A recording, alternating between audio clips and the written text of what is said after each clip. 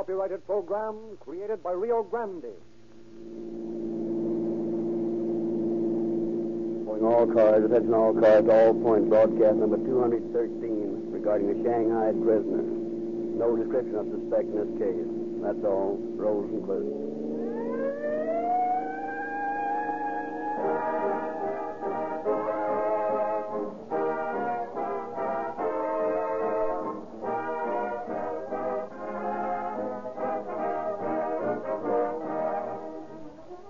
Well, friends, the last few days before Christmas find the stores more crowded and traffic heavier than ever before. If your car has failed to catch the holiday spirit, if it hesitates on the start and runs unwillingly, it is high time you did a little shopping in its behalf. Be guided in your purchase by the biggest buyers of gasoline and those who drive the most.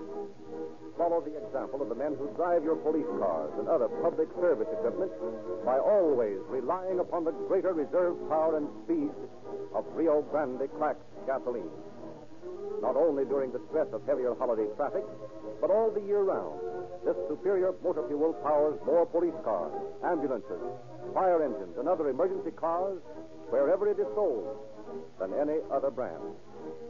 Turn in at the red and white Rio Grande station in your neighborhood tomorrow morning for a tank full of Rio Grande crack, the most highly recommended gasoline in the West. The finest Christmas present for your car and the motoring pleasure of your family that money can buy.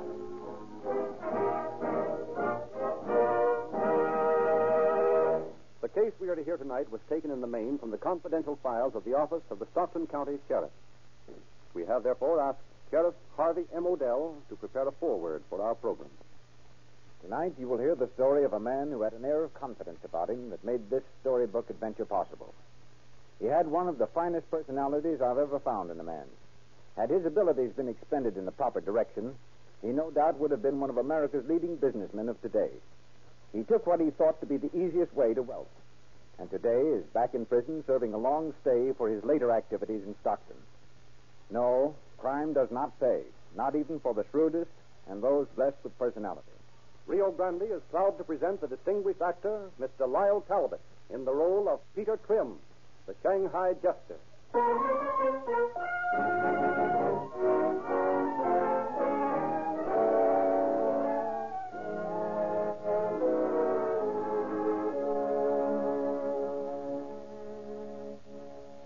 Hello, Trim.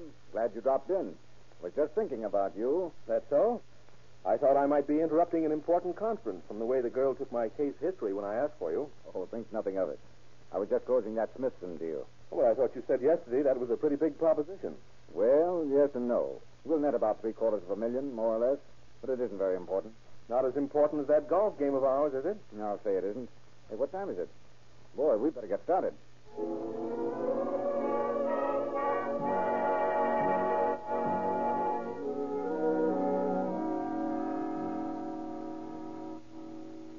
After you. Boy, a honey. Well, let's see where I go. I get worse every day. Look at that slice. Oh, you'll straighten up. I doubt it.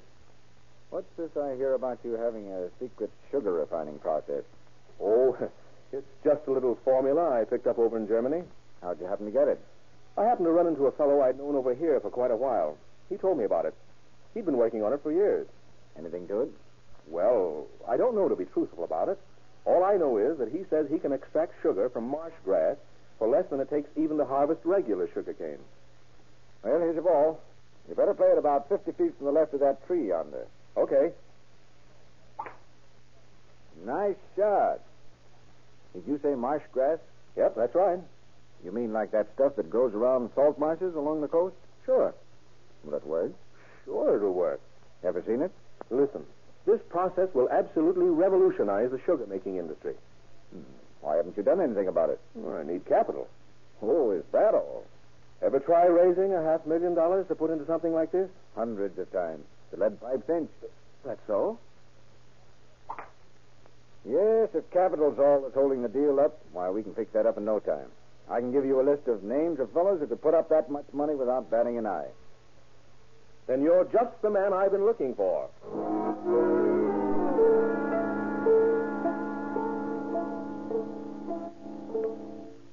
Now, look at it this way, Mr. King.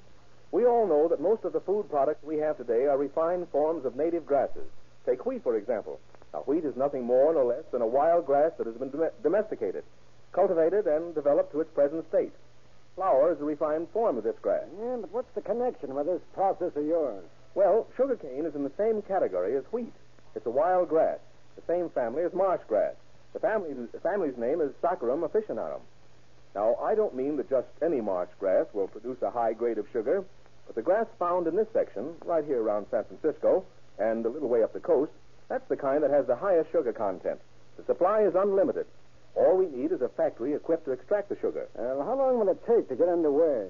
Well, that all depends on how long it takes to get the company organized and get the necessary capital. I'm putting $50,000 of my own into this thing, as well as a formula. How much is Noble coming in for? Well, confidentially, of course. He's coming in for $50,000. Well, you come back tomorrow and I'll give you a check. I want 100,000 of this stuff after I've looked into your proposition. All right, Mr. King. I'll see you tomorrow.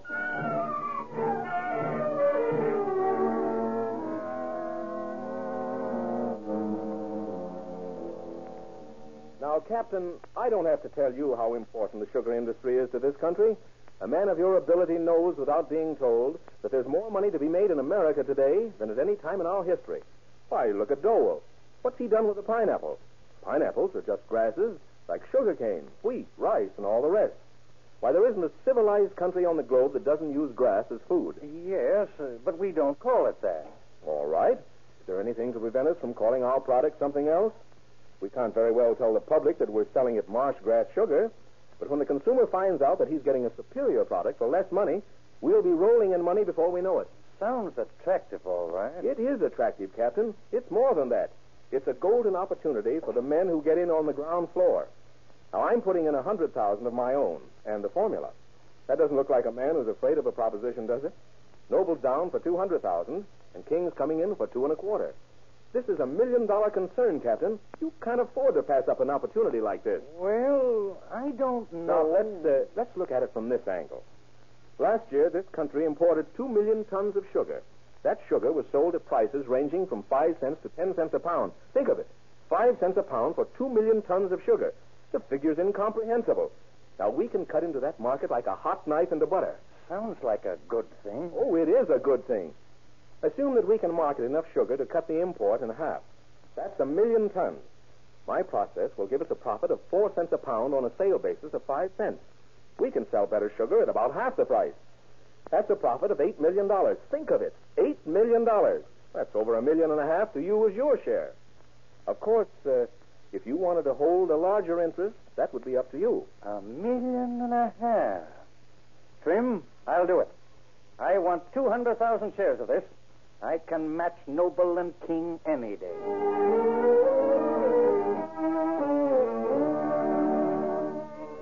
But the dream of sudden and enormous wealth burst like all bubbles of life's nature, and the long arm of the law gathered in the loquacious Peter Trim for a stay in San Quentin.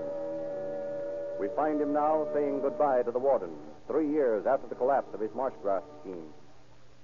Well, Trim, what are you going to do now? Anything, so long as it's honest. You've learned your lesson, have you, Peter? Yes, Warden, I have. I've had a lot of time to think things over in here. I've found that crime really doesn't pay. Of course, I didn't really do anything criminal myself. I was just unlucky. Yeah, of course. As a matter of fact, my sugar process is still all right. Why, all I need is a little capital. I tell you, Warden, there's millions Wait a minute, Trim. Hold your horses. I'm not in the market for your get-rich-quick schemes. I thought you'd learned your lesson. Sorry, Warden. I hear you've got some prospects with some of the steamship people. That's right, Warden. I've got a chance to go to the Orient. Think I'll go out there and start all over again. Honestly? Huh? Oh, sure. Absolutely. Goodbye, and good luck, Trim. And I hope I don't ever see you again. Well, in here. So long, Warden.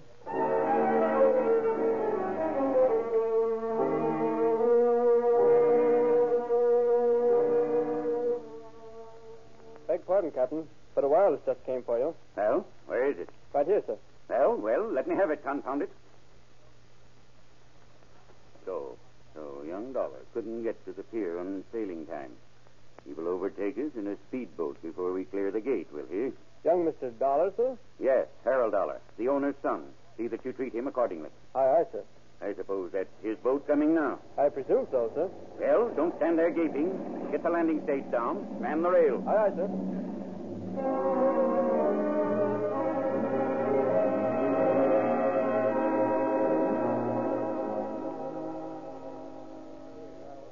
Well, Mr. Dollar, how do you like our boat this trip? I beg your pardon? Were you speaking to me? Certainly. Aren't you the only Mr. Dollar on board? Oh, yes, of course. Now, what were you saying? I asked you if you were enjoying the trip. Oh, certainly, to be sure. I'm sorry, but I was thinking of something else. So I gathered. What branch of the company are you going into in Shanghai? Sugar. Sugar? Of course, sugar. But I don't understand. Oh, I'm going to look into the sugar importations from China. See if we can't increase the company's revenues from that source. But there are no sugar imports from China. Aren't there? No. Well, then we'll create some.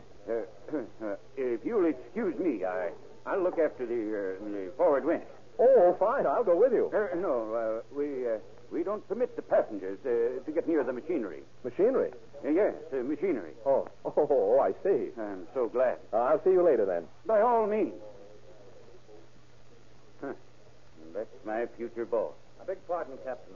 Have you seen Mr. Dollar? Yes. Right over there by the rail. Oh, thank you so much. Oh, Mr. Dollar. Yes? I'm Jones, American Club, Shanghai. I was hoping we'd have the pleasure of having you as our guest while you're in the Orient. Well, thanks a lot. That's mighty nice of you. Not at all. We would consider it an honor. Your father always makes his home at the club when he's in Shanghai. Oh, yes, of course. You know, like father, like son. Yes, yes. Well, I'll be popping along. See you at dinner. Yes, at dinner. Nice fellow, Jones. Bit eccentric, but a swell chap. I beg your pardon? Oh, I don't believe we've met. I'm Joe Marshall. I'm attached to the court in Shanghai. Just got back from taking a prisoner over to San Quentin. San Quentin? Yeah, we board our federal prisoners there. Ordinarily, I send them over on one of the transports, but this was sort of a rush order, so I brought them over myself. I see. Well, I'm glad to know you. We'll see a lot of each other, I hope. Yeah, I'll show you around. Some of the better places, bars especially. I'm especially interested in bars. Yeah, you're gonna like Shanghai. Yes, I believe I am.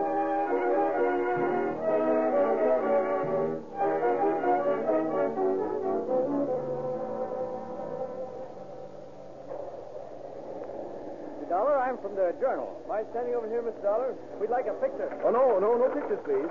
You see, it's not generally known that I'm on the boat. I'd rather not have any publicity, please. Oh, well, will you give us a statement then, Mr. Dollar? Just what is the purpose of your trip? Well, purely scientific. I'm investigating the possibility of extracting a commercial product from bamboo. You mind telling us about it? I'd rather not. Confidentially, however, it will bring enormous wealth to certain financial interests in China and make certain exporters in Cuba and the Philippines very unhappy. Well, it couldn't be used to sweeten things by any chance, could it? Well, you never can tell. Well, thank you, boys. See you later. So long, Mr. Dollar. Thank you. You know what I think, Benny? No, what? I think he's nuts.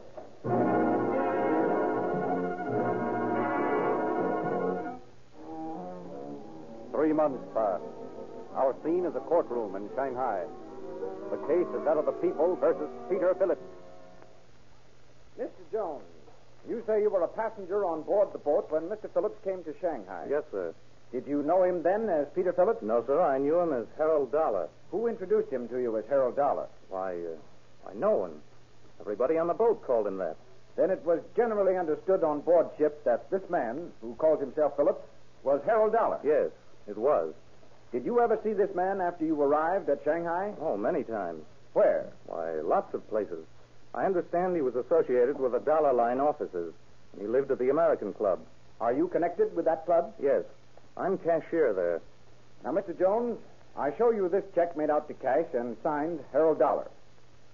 Did you ever see that check before? Yes, sir. I cashed that check for Mr. Phillips. Did you see him write this check? Yes, sir. Did you see him sign it? Yes, sir. Is this the name he wrote on that check? It is. Please read that name. Harold J. Dollar.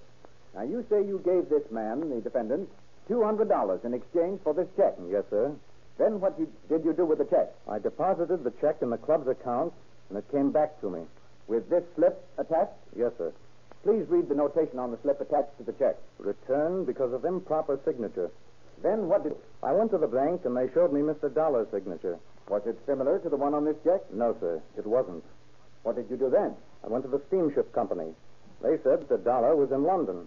I hadn't been in Shanghai in 6 months. Did you see the defendant at that time? Yes, sir. What was he doing? He was filing some papers in a filing cabinet. What did you do? I called the police and had him arrested. Thank you, Mr. Jones. That will be all.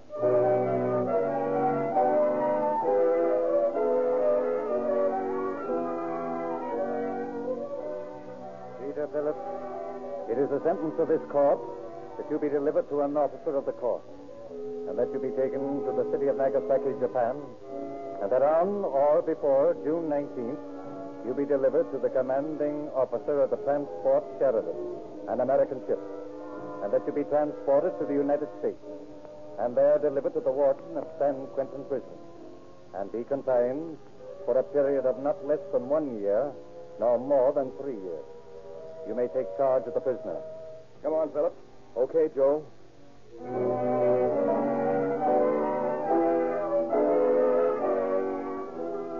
In a bar in Nagasaki, we find Joe Marshall and his prisoner, who, after hours of persuasion, has prevailed upon Marshall to celebrate Trim's departure. Good old Joe. My pal. Never thought I'd be going back like this. Oh, that's too bad, Phillips, old pal.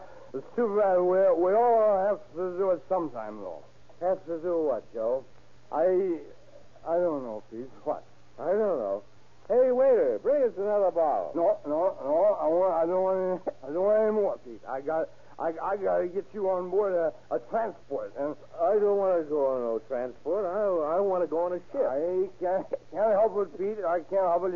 You got to go on a transport. That's the judge's orders. Let me see him. It's right here. It's right here. It's just this point right here. It says, deliver to the commanding officer of the Sheridan. Good old Sheridan. And Sheridan's 50 miles away.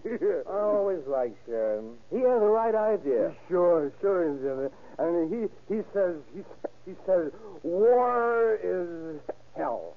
And it is, too. I know. Oh, no, that wasn't Sheridan. That was Grant that said that. That was Sheridan. Grant said, Lafayette, we're here.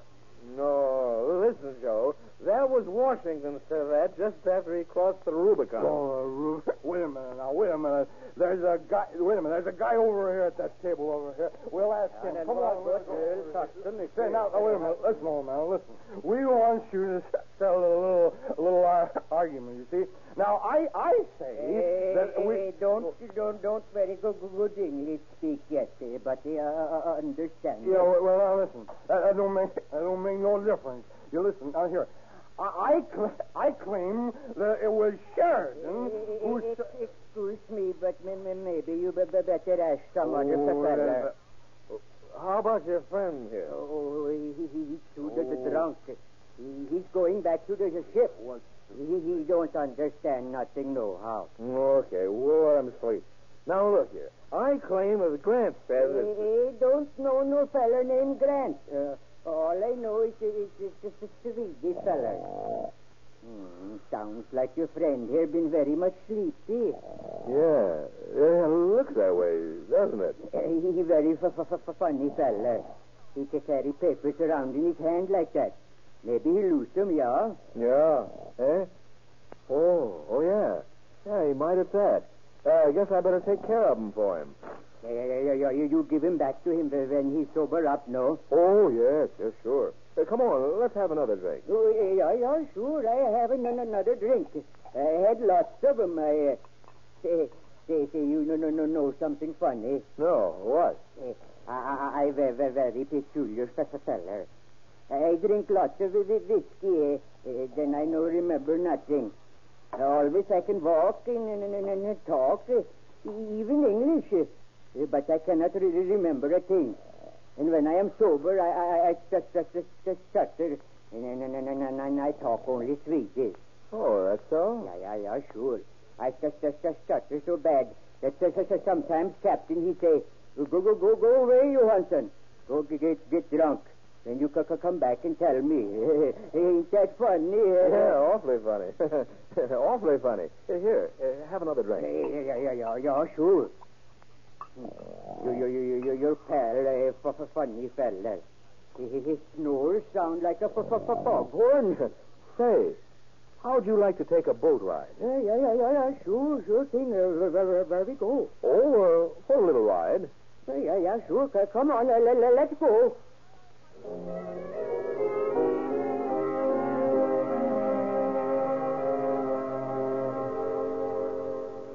You asked for me? Yes, Captain. I have orders to deliver a prisoner to you. Let me see the papers. Here you are, sir. Peter Phillips. 3 years for forgery. Sam Quentin, delivered by Joseph Marshall.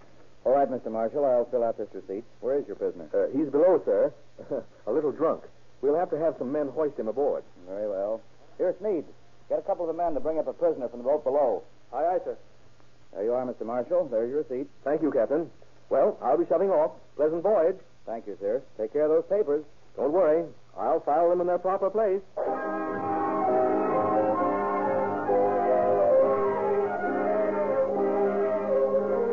A few weeks later, a prisoner is delivered to the warden at San Quentin. Vad så är jag under bevakning? Ni har inte någon rätt att hålla mig här.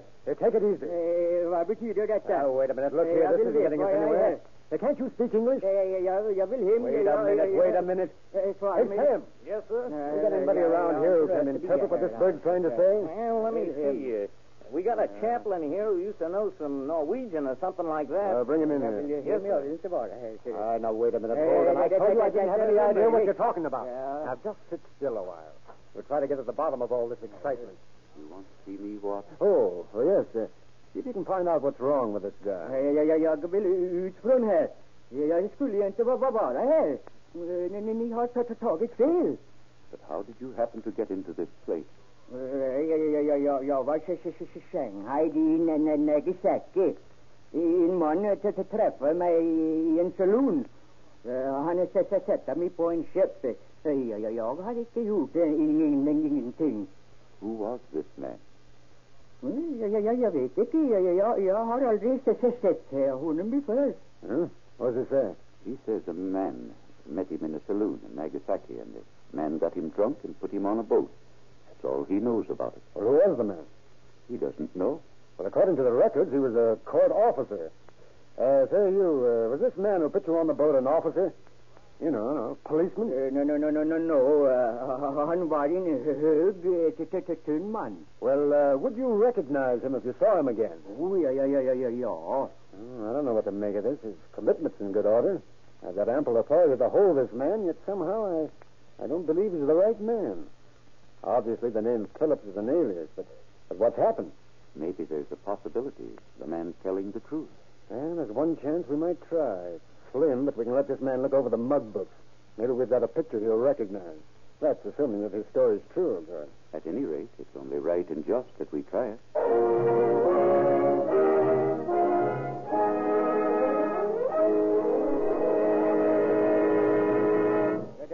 Detta är mannen. Den rätt där. Are you positive, Johannes? Jag är säker.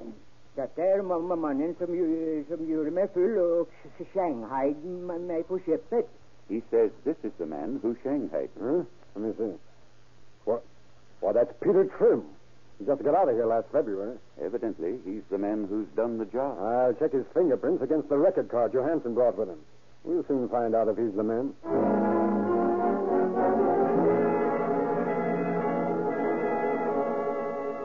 The warden, convinced that by some means an innocent man had been railroaded to prison, began a searching investigation. Contacting the Federal Department of Justice, the warden took further steps to release the Shanghai prisoner. Federal investigators had by now traced Peter Trim, alias Phillips, to Manila. Now, look, Major. You know the sugar content of the pineapple. You know what Dole has done in the Hawaiian Islands. Everyone does. You'll admit that Cuba has practically a monopoly on the sugar business. The figures speak for themselves. Take 4 million tons of sugar. That's a lot of sugar. That's too much sugar. Well, it is a good-sized pile. But look at it from a dollar and cents angle. By my process, we can produce sugar from bamboo sprouts at a price that can compete with the finest thing Cuba can produce. We can flood the market with a better sugar, produced for less, sold for less, and that will bring enormous profits to those of us who invest in the thing now. Well, how did you happen to come to the islands with this proposition? I should think you'd have more luck raising capital in the States. In a way, that's true. But in the States, there are too many restrictions. Besides, bamboo doesn't grow with any degree of success in any of the states. I've tried various forms of grasses and canes, but nothing gives the results of bamboo. Why don't you try China? There's lots of loose money floating around there. Well, China has certain drawbacks also. I found that the grade of bamboo you have here in the islands is fine enough to produce a higher grade of sugar than you'll find on the market today. All we need is capital. We have the formula, we can get the machinery, but we have to have capital to operate. Now, the men who get in on the ground floor of this thing are going to make a killing. Well, I'll think it over. See me tomorrow. And won't be necessary, Major. This gentleman won't be here. Just what do you mean by that? Who are you? Inspector Henning, Department of Justice. We've been looking for you for some time now. Who is this man, Inspector? This man is one of the smoothest confidence men we have around, Major. He sold that sugar scheme I overheard him telling you about to dozens of men in the last few years. You mean he hasn't got a process for making sugar from bamboo? Bamboo? Huh. This bird couldn't get sugar out of a sugar bowl. Say, Trim, there's something I'd like to know personally. How'd you get those commitment papers signed and returned to Marshall? That was easy. Poor old Joe was so pie-eyed drunk, I took the papers, delivered the suite to the commander of the Sheridan, took the papers back and put them in Joe's pocket and beat it to Manila. Joe thought that he'd delivered the prisoner himself. I'll bet he's still wondering how it happened. Very probably. Well, this time there'll be no celebration. Just the return of the Shanghai Jester.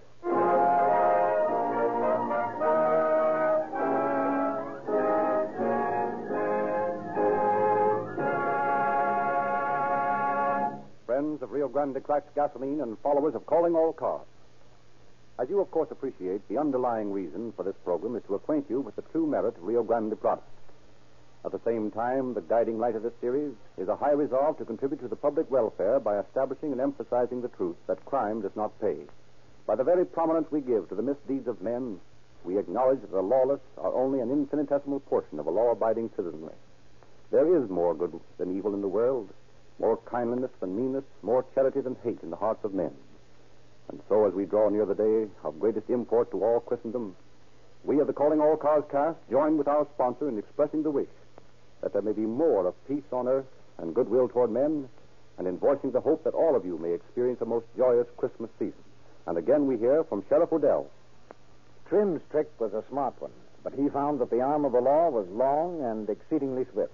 He was tried in Manila and sentenced to serve 4 years in Billabib Prison, Manila. This time there was no celebration and no boat trip. He served his time, but in 1933 he repeated the same offense in Stockton and is now serving his sentence in San Quentin.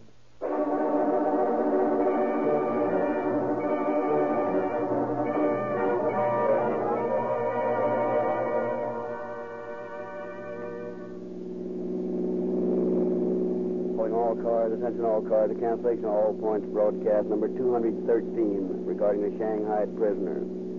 Suspect in this case arrested by Department of Justice agents in Manila. That's all. Rosenquist.